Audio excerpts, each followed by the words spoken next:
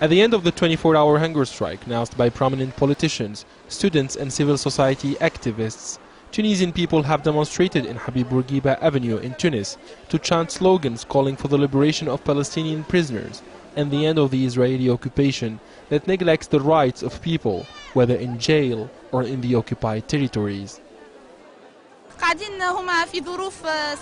Our brothers in the Israeli jails are living very poor conditions.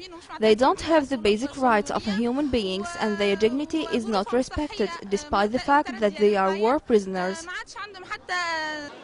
The demonstration gathered Tunisians from all walks of life, whose goal is to put an end to the silence over the human rights abuses perpetrated by Israeli forces against innocent and helpless Palestinians who are aggressed on their own land. We are acting because our goal is to free the Palestinian people from the Israeli tyranny, and we will make sure that it's the last occupation on earth.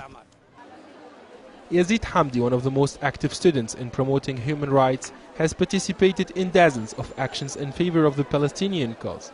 He claims that the hunger strike movement is successful because it's no longer limited to the thousands of Tunisian people who have signed petitions.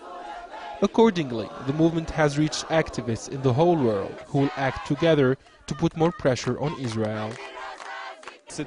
If God wills, people will follow this initiative, and millions throughout the world will join the next hunger strike to end the unjust imprisonment of Palestinians and occupation of their land. The 24-hour hunger strike movement has ended in Tunis, but the political message Tunisians have transmitted is so powerful that it has echoed the concerns of millions around the globe.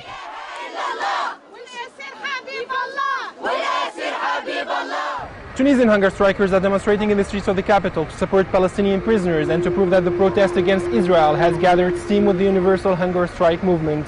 Adnen, Chaouachi, PressTV, Tunis.